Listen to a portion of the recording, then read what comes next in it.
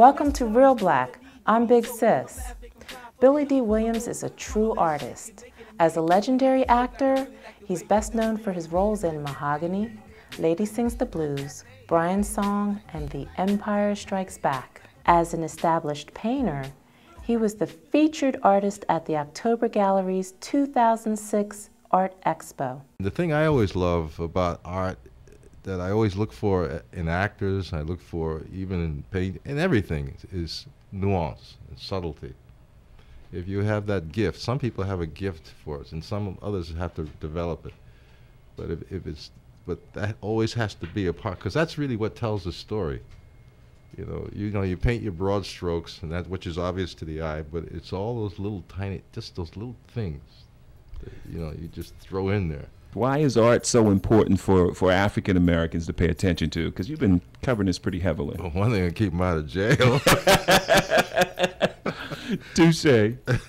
No, I think that's in many ways that's true. I think I've always said that if the schools would make the proper appropriations, a lot of these people wouldn't be in prisons. I think a child should, from the very beginning, at a very early stage in their life, be exposed to, appreciating, participating and appreciating in the arts, whether it be painting, music.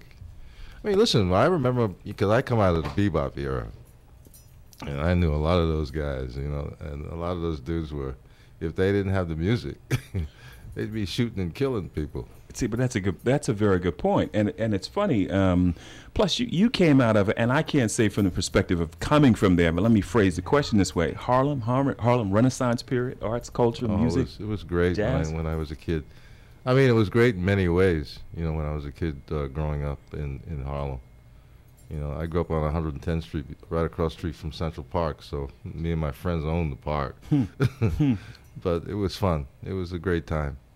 See, and I'm guessing, and it goes with your comment, when we saw musical instruments taken out of urban public schools, maybe we saw another kind of behavior increase, because children didn't have the arts, and some kids don't have paint sets and so on. Yeah, kids need it.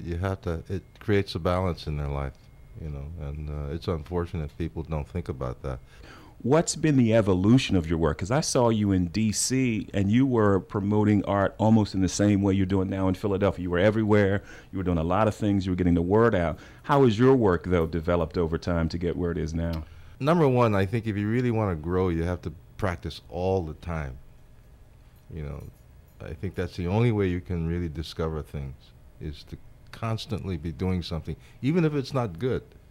But you just keep doing it until somehow you find that place you wanna be at. You can have it in your head, but to try to execute it, put it down, to put it on a piece of canvas, let's say, or even as an actor, is it's a real process. For me, at this point, for instance, I'm really becoming more interested in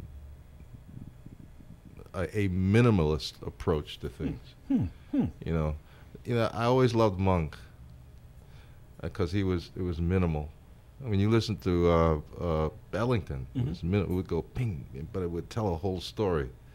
You listen to Wayne Shorter, the way he plays, it's minimal, but yet it just creates this huge, unbelievable kind of powerful structure or color or colors.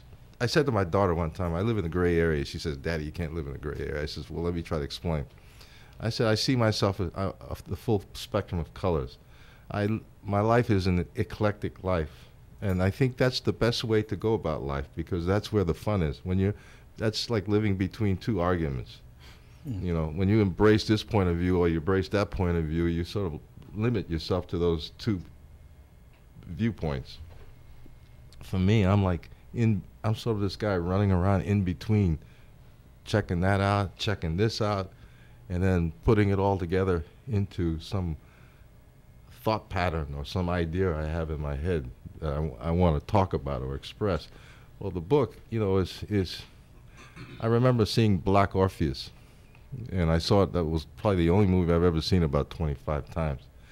And it really left an impression on me, the whole experience in Brazil, where you have people with African, European, and Indian blood, and the beauty that comes out of it. And not only the beauty, but the energy that comes out of it. So I wanted to tell a kind of a romantic story, which somehow revolved around the whole Brazilian scene.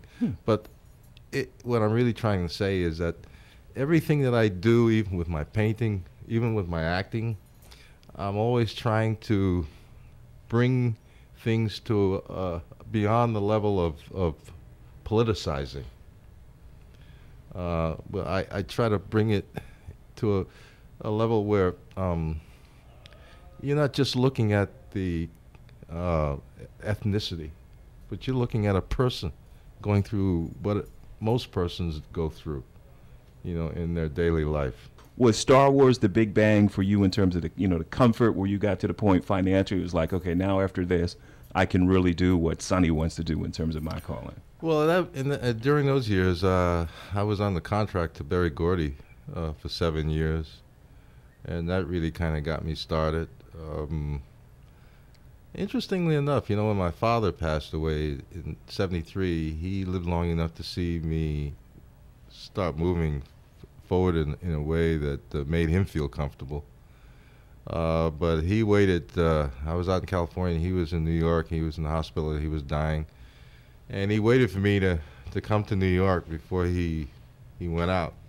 So when I got there, and he was in the hospital bed telling jokes and stuff like that, dying and telling jokes.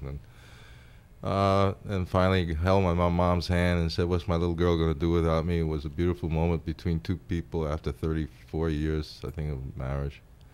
And as he went out, I could feel him come into me. And something in my head said, "Now you're the titular head of the family." And from that point on, things just started happening for me, one thing after another. And I was able to happily take care of my family, even though a lot of them pain in the ass. But when Star Wars, certainly the 7 years, Star Wars was a big plus in my life. Having my own fragrance was a big plus in my life. Doing Colt 45 for 10 years was a big plus in my life. And also having I think it's so important when you make money, you invest your money. You try to find ways to invest it, and hopefully you invest in things that will make you wealthy, or things that don't wipe you out anyway. And I just decided to even through some of my frivolity, to somehow maintain some stability in my life, because it wasn't just me that I had to concern myself about. I had to concern myself about my family, and I come from a background where I'm from the old school, where men take care of their family. There's no excuse to me when I hear about a man that doesn't take care of his family. As you look back reflectively, being older, because you don't look older, by the way, you look like you're in great shape. If I can borrow some of your jeans, I'll be blessed. 175 is pretty. I've been doing pretty good for 175. You look great. You look great. This old man once said to me, "Billy," I said, he's in his 90s. I work out with him. He's in his 90s, and he says, "I said, man, I sure hope I can look like you when I'm your age." He goes, "Billy, it's in the genes."